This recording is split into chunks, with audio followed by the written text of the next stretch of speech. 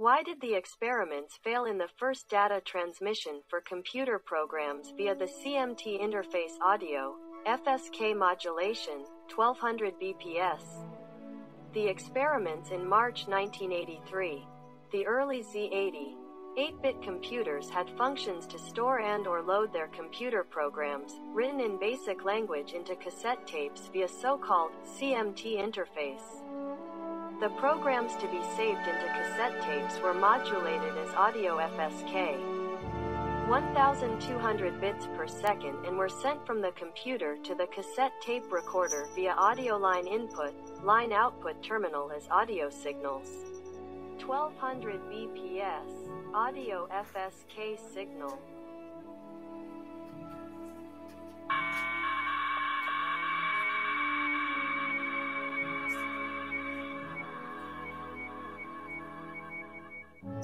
The programs to be run were loaded from the cassette tape recorder to the computer's memory as audio FSK 1200 bits per second modulated tones via line output terminal as audio FSK 1200 BPS.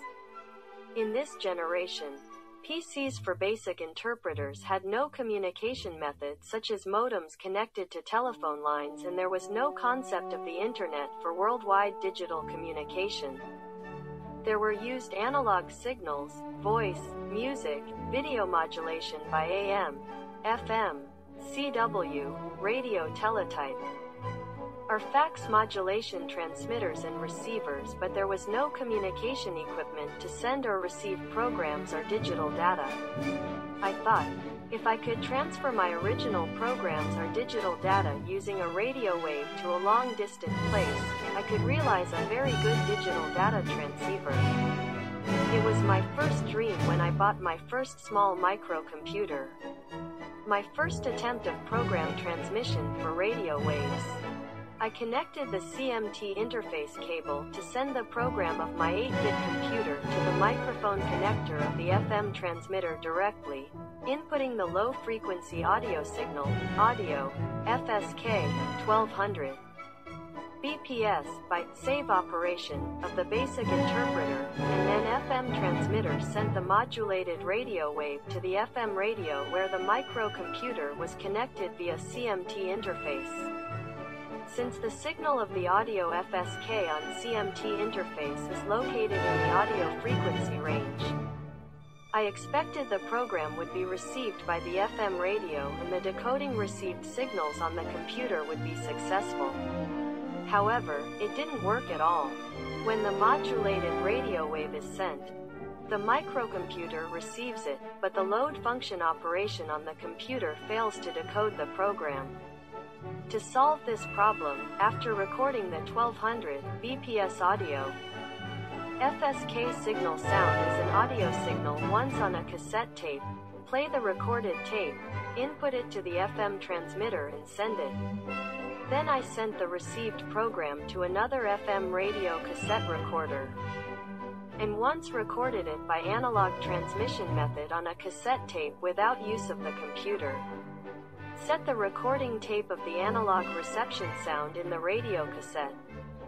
Execute the tape playback of the radio cassette with the load command, and input the recorded audio and FSK signal sound from the CMT interface to the Z80 microcomputer.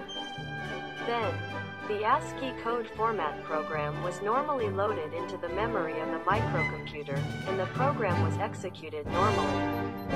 I used the FM VHF very weak signal that is allowed to be used freely in the law. In this experiment, from the result that audio and FSK data transfer by analog recorded tape is successful without going through the hardware operation of the microcomputer.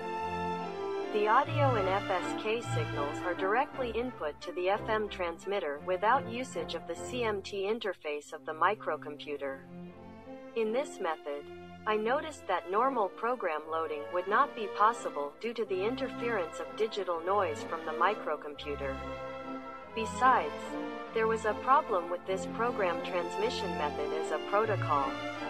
there was a very small probability that the received data would be changed to be different data. But in the non-procedural asynchronous audio, FSK, automatic data correction could not be performed because there was no error correction retransmission protocol. From the above experimental results, the cause of the failure of the program transmission experiment using radio waves at that time was caused by the following problems. Probable cause. 1. Digital noise via the ground line was invaded into the FM transmitter, and extra digital noise was mixed and distorted the FM transmission radio wave. At that time, it was believed that the ground line was always fixed on exactly 0 volt and the noise voltage went through the signal line only. But the RF wave rides both on the signal lines and the ground line actually. This digital noise can be removed by using 1 k-ohm versus 1 k-ohm copper wired transformer that can cut the ground loop of the digital noise between the PC and the transmitter. 2. The FM transmitter did not have a filter to reduce the audio signal outside the band of audio, AFSK 1200BPS. There may have been inaudible high frequencies or very low audio frequency noise. Some band-pass filters or low-pass filters at the audio input line may be effective to reduce such noise. 3. As for the filter of the DC power lines on the PC, the electrolytic capacitor, 500 microfarad in the lower range is much more effective than the 3-terminal EMI filter on the PC's DC power supply, VDD, 5 volts. It could bypass the digital noise very well. There was strong digital noise on the VDD 5 volts of the computer, but it was not well known yet. 4. The noise suppression core product that can be attached to the CMT interface cable did not exist as products at that time. These EMI core parts were not sold yet. Cheap core products sold in Akihabara are not always effective, but core products for mass production from the good parts vendors can be effective to reduce noise. 5. There may have been unmeasurable noise in the higher, VHF, UHF band of the oscilloscope's measurement range frequency, up to 60 MHz. At the time of the experiment, it was quite expensive and I couldn't buy an oscilloscope, so 60 MHz was the upper limit frequency even though I borrowed it for student experiments. At the time of unexpected abnormal oscillation of TTLIC 74LS74, it can be observed on the screen to some extent with VHF TV 108 MHz or higher. It was not always able to capture the noise. Current oscilloscopes have enough performance and are sold at an acceptable price. 6. There was no equipment such as a spectrum analyzer that could measure the presence of noise produced by the microcomputer device. Although it is not a measuring instrument, we were able to confirm noise reception on wideband radio or VHF, UHF TV receivers. Spectral analyzers to measure EMI may be expensive even now. 7. Early microcomputer products do not have parts such as multi-layered surface mount boards and chipped ceramics condensers with excellent high-frequency characteristics. There was no design concept to pass the unnecessary radiation regulation, and there may have been no recognition of the need to suppress reception interference in the shortwave, VHF, and UHF band. Priority of selling computer products was important, ignoring noise reduction design. It made the product price be expensive.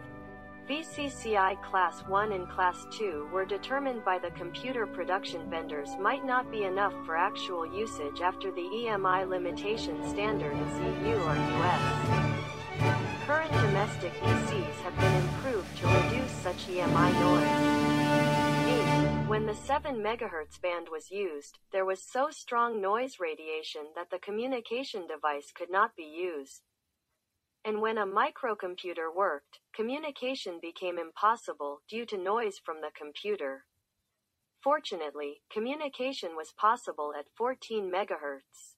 Microcomputers used Z80 CPU clock only on 4 MHz.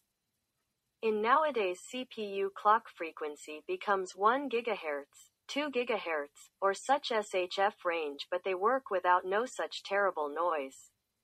Experiment. March 1983.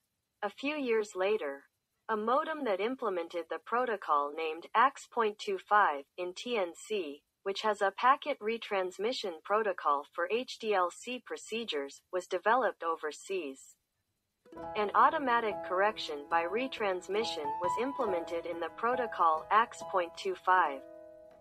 Program transmission with a modulation rate of 1200 BPS on radio frequency has become practical by replacing it with AFSK 1200 protocol communication via TNC and terminal node controller. It became a big hit all over our country and was used mainly on UHF 438 MHz or VHF 145 MHz. The digital packet mode of PSK 1200 BPS was used on the satellite Fuji Oscar 20, JAS-1. The Japanese first rocket named H-1 launched our satellite with a big and heavy mirror ball. Thank you very much for listening to my failed experiments.